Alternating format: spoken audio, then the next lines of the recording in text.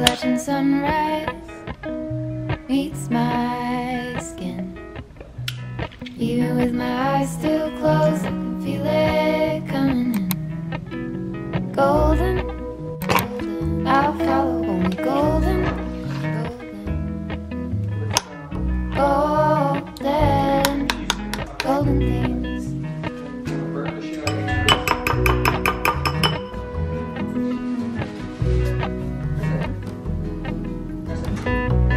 Mountain laurel high fives for miles in spring.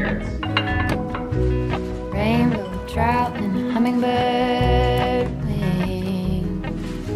Golden, I'll follow him. Golden, golden, golden things. Thank you. Gold hair, gold rings, gold leaves, gold anything, golden, I'll follow only golden. Help. Say, help me. Help me. Golden, Help me. Mama has to check her blood, okay? This is a needle. It's very sharp. Do you want to hold Mama's phone while Mama does this? Okay. It's very sharp, so I need you to not touch. Okay.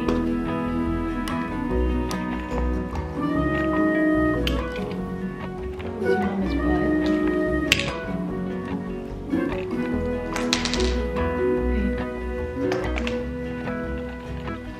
Don't touch. walk up the river by my son. Feet step over splinters of the moon.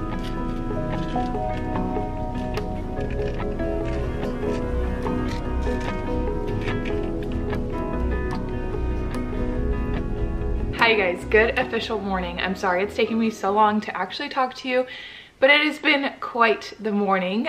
Just to spare some details, Rocky got up at like 5:30 a.m. and he was crying, which he never does that. So we went in there and he had throw up and diarrhea all over his crib. So he didn't go back to sleep, so I tried laying with him. Everything has just been kind of like off today.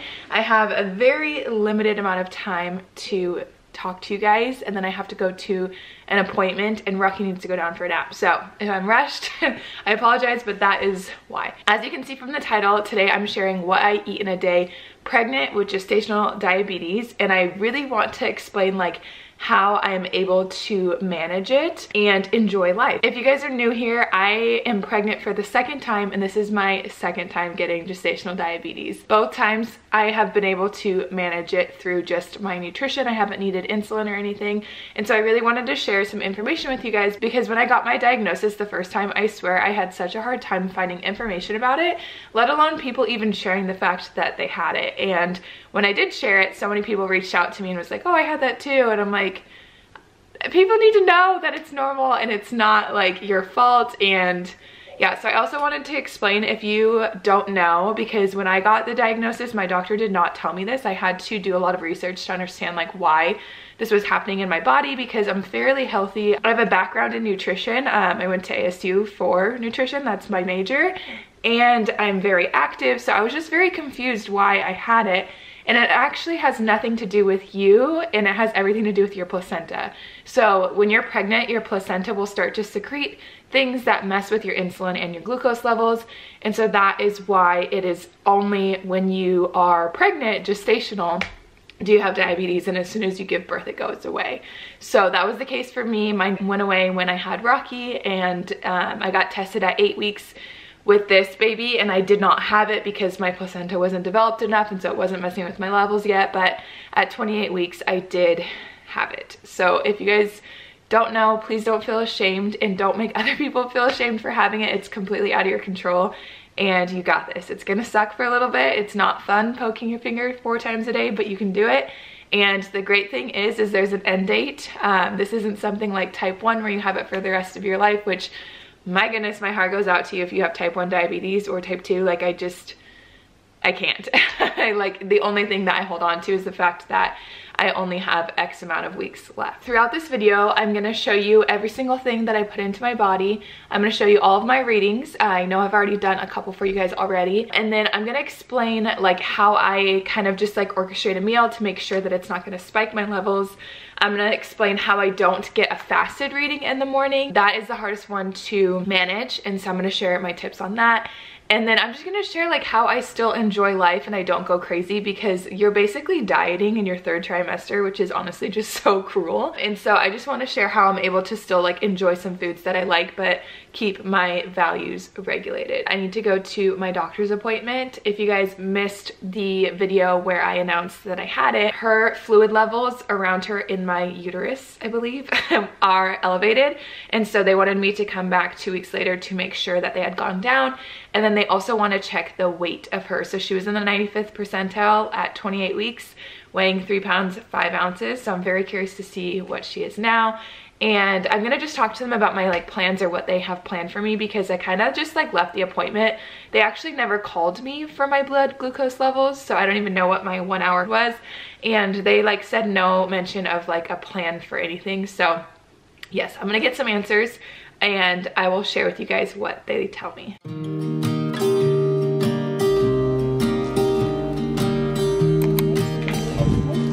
No way!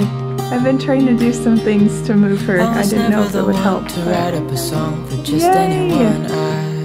I was always the one to find myself lost in long conversations. Cause I've always been told that things will unfold if you keep on waiting. But then you came along and proved me all wrong. I was so mistaken. Cause you glue all the pieces back together. Yeah, you take all my wrongs and make them better.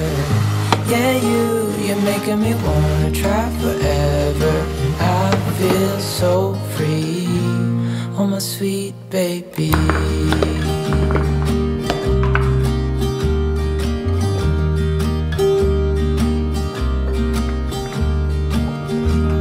I was never the one to give up the ghost. No, I was so stuck. I kept on playing my part, wanting to give up cause nothing was changing. But with you, sorry guys, I'm totally but I just got back from my appointment. It was very reassuring. Everything is starting to look better. They did not measure the size of the baby, but they were most concerned about my fluid levels. Sorry, this lighting is kind of crazy. My fluid was 25.8 centimeters 2 weeks ago, and today was 24.3. So they were really excited that it went down in the right direction. So I have to go back in another 2 weeks for another ultrasound to make sure it's still going down. But from here on out, I'm at that point in pregnancy anyways where I'm going to be going every 2 weeks. So yeah, I'm 30 weeks today. She is head down, which is super good. As you guys saw, I got some photos of her face this time. Not that I'm trying to lose weight by any means, but I weighed 2 pounds less this time. So I feel like what I'm doing is like kind of helping regulate my body a little bit. Yeah, I think that was basically it. I told her that I did not want to be induced because my induction process with Rocky was just like so forced. And she said she did not want to induce me either. They're not worried about the baby's weight. The only thing that they would be worried about is the fluid in my stomach, because it can cause problems if my water breaks on its own. So as long as we just keep that under control, then everything is good to go. So she said everything that I've been doing in the past 2 weeks is good, just keep doing that. I am going to sit and eat this turkey wrap. Before any of you guys freak out, I heated up the turkey meat so that way it doesn't give me a virus or bacteria or whatever. But this with cheese and pepperoncinis and ranch has been super good. And then just like a side of blueberries. Sometimes if I don't have a boiled egg, I'll have an egg with this as well, or a cutie. And then a lot of times I have like a protein bar, but I was out, so that's why I had an egg and a cutie. But yeah, I kind of just go with the flow. All right, you guys, while I'm waiting the hour before I have to check my blood, I want to share with you guys my best tips and tricks of how to help regulate your blood sugar without having to take insulin. Now, I just want to kind of preface this that this may not work for your body and you may just have to be on insulin. Everybody is different, but these are the ways that have helped me stay off of it. So I'm hoping that it can help you too. Also, if you're unaware, when you have gestational diabetes, you have to check your blood 4 times. You have to do fasted, an hour after breakfast, lunch, and dinner. And you're allowed snacks in between, but your numbers have to be below 140 after an hour of eating. So once I finish, I look at the clock, it was 1:30 today, so at 2:30 I have to check again. And then for fasted, it has to be below 95. So those are the goals that you're trying to hit. But yeah, for each meal, what I try to do is I try to shoot for about 30 carbs per meal. That is what I have noticed has worked well with my body. You may have to kind of adjust and see what works well for yours. It may be more, it may be less, but I know for sure I want to stay below 40 because 50 is the amount of carbs or sugars that were in the glucose test. And that is what I failed. So I try to shoot for about 30. And if you guys don't know how to track your food or know what entails of 30 carbs, I highly suggest getting a food scale so that you can weigh out how much you're eating or measure out how much you're eating, and using MyFitnessPal. And you can literally just scan the food. If you enter how much you are consuming, it'll tell you how many carbs it is. And I feel like this is super helpful because you may have something where you think you're only getting carbs from, like for an example, if you're having a Mexican bowl, you may think you're only getting carbs from rice, but beans actually have carbs too. So you could be having multiple things that are carb sources and not realize it. So if you're new, I highly recommend doing that. I have tracked my food so many times. Despite having gestational diabetes, I've done macro counting for so many years. So I just kind of eyeball things now. But if you're new, I highly suggest doing that because I think that'll help you quite a bit.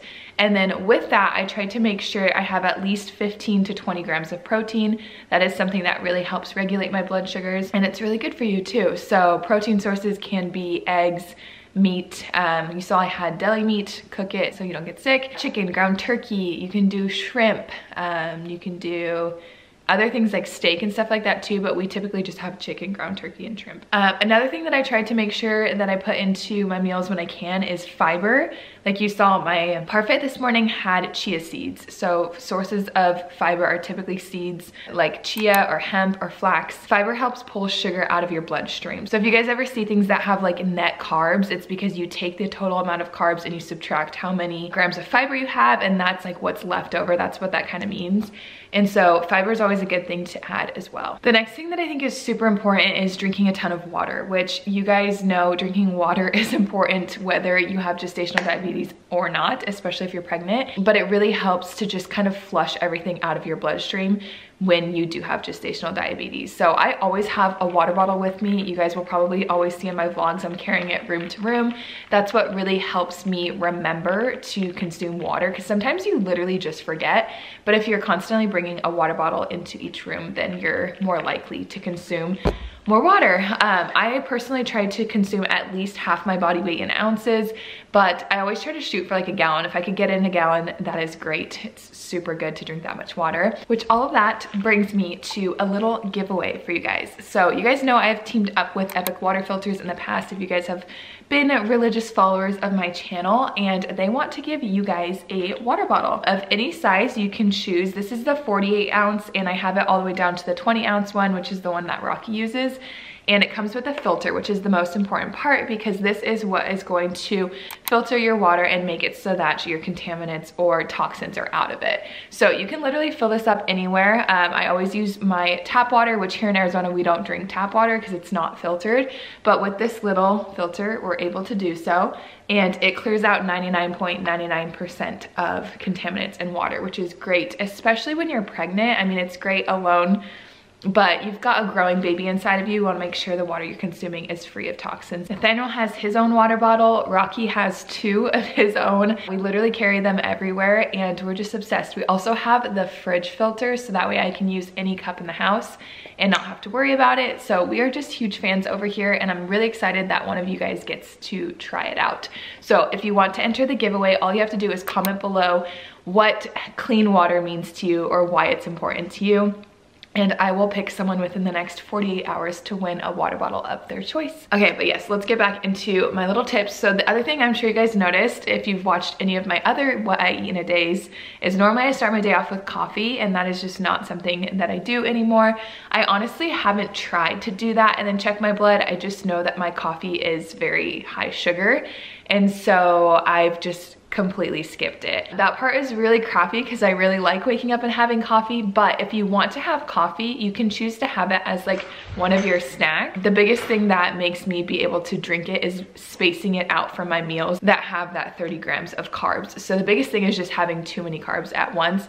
So if you want a coffee, you can totally have one like an hour or so after. I would suggest though making sure it's a little bit of a better coffee. Don't go for like a frappuccino or anything that's like super heavy, and don't get a big one. You got to get a small one too, but it's a way that you can still consume it if you'd like. If you don't want to do that, there's so many other options for caffeine. As long as you stay below the 200 milligrams that's recommended for pregnancy, then there's a bunch of drinks that you can try too. I try not to consume too much of my calories from my drinks. The only thing that I do drink is an Olipop, which has fiber in it as well, so that kind of has that whole net carb effect.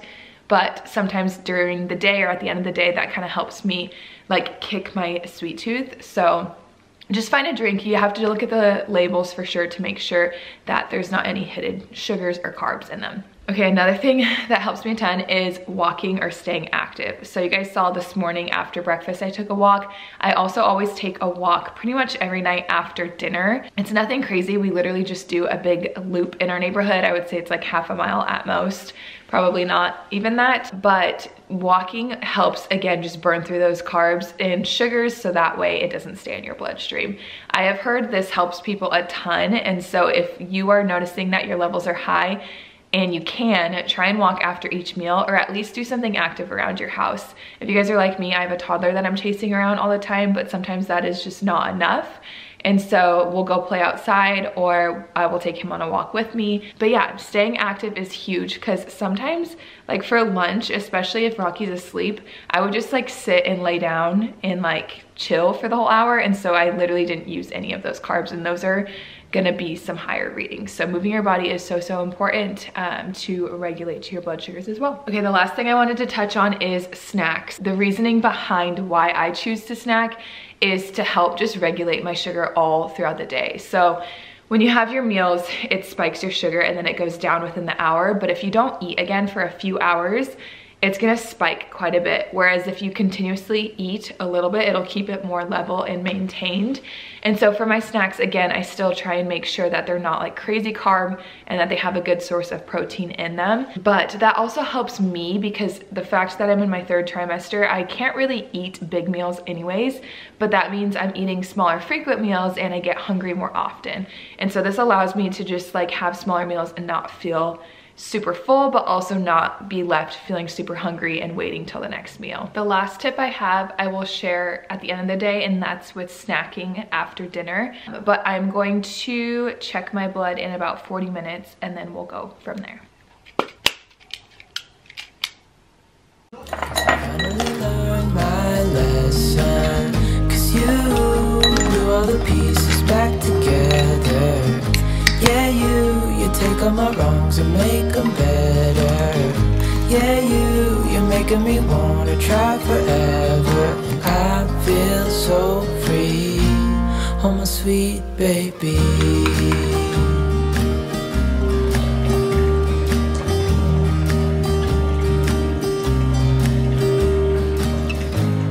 And I think to myself, and I'm thinking out loud, we won't need nothing else.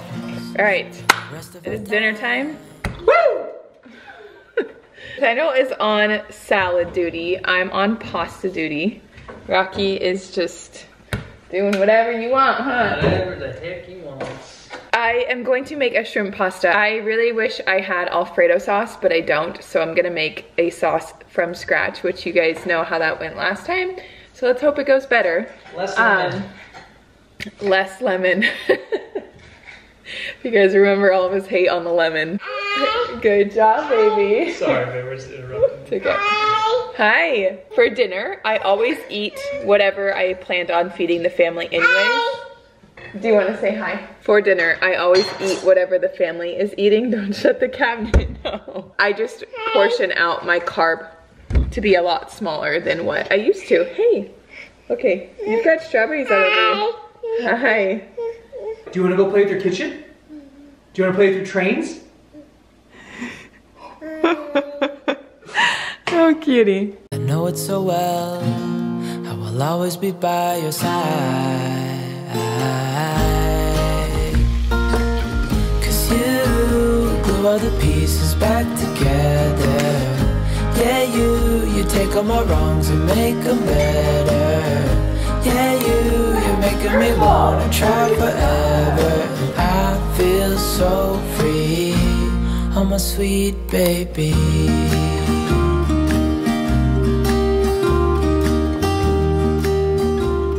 The dinner was really good. I definitely redeemed myself. The only person that did not like it was Rocky. So Nathaniel is making him potatoes, something that I really didn't want to do as a mom, make like multiple meals, but when your kid doesn't eat, it's stressful, huh? I kind of like winged that recipe, so I will try and like list it out and record what I did the best of my ability, but you guys have to try that because it was super good. But I'm gonna sit here for like 30 minutes and hang out because my legs are honestly hurting. I feel like I have like growing pains in my legs. And then we're going to go on a walk and put Rocky down, and then I'll share with you guys my night snack and just like how I keep my fasted levels from being high. I love you. 'Cause you glue all the pieces back together. Yeah, you take all my wrongs and make them better. Yeah, you're making me wanna try forever. I feel so free, oh my sweet baby.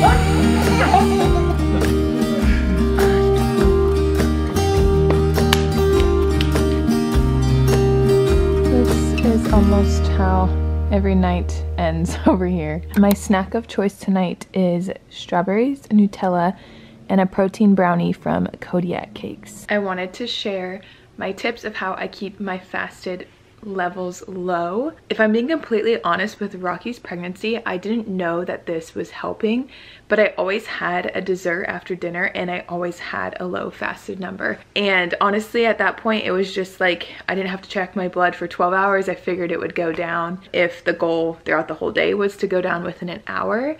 And so when I got it again this time, I talked to my PA about it and she was like, oh yeah, like it's good to have a snack after dinner because your levels drop so low throughout the night that your liver will shoot out stored glucose, which is called glucagon, and it'll spike your levels. So when you wake up, they'll be high, basically because they got too low. So if you guys have had high fasted numbers, I encourage you to try having a snack. And for me, I don't care about the protein content. Like I literally just eat what I want. Sometimes it's chips, sometimes it's ice cream, sometimes it's just fruit and Nutella. It really just kind of depends. Of course, I'm not eating like a crazy amount each night of all of that, but I will allow myself a little bit to just kind of like feel normal and make it through this pregnancy. Again, I'm not a doctor, so do what you want to do.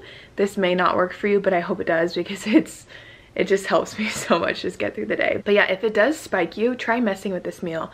Try adding in more protein, try adding in fat, try changing the amount that you're having. I don't know, just kind of mess with it before you give up and know that you need insulin, because I've talked to a few of you guys who have said that your nutritionist like pushed insulin, which is so sad to me that they wouldn't like encourage you to try and do it on your own first. So just mess around with things. If you have one high reading here and there, it's not a big deal. Give yourself so much grace. You're doing a lot. But yeah, I hope that you guys enjoyed today's video and it was really helpful for you. If you have any go-to meals, let me know down below, because for me, I cook like the same things. I'm sure you guys can tell if you watch my videos often, but also I'm sure there's so many other people who may not like shrimp or turkey or whatever and are just looking for other ideas too. So help each other out on the comments. And also don't forget to enter that giveaway if you guys want to win a water bottle. I swear it's such a great company and you guys are gonna love it. So yeah, make sure you leave a comment for that and I'll see you guys in the next one.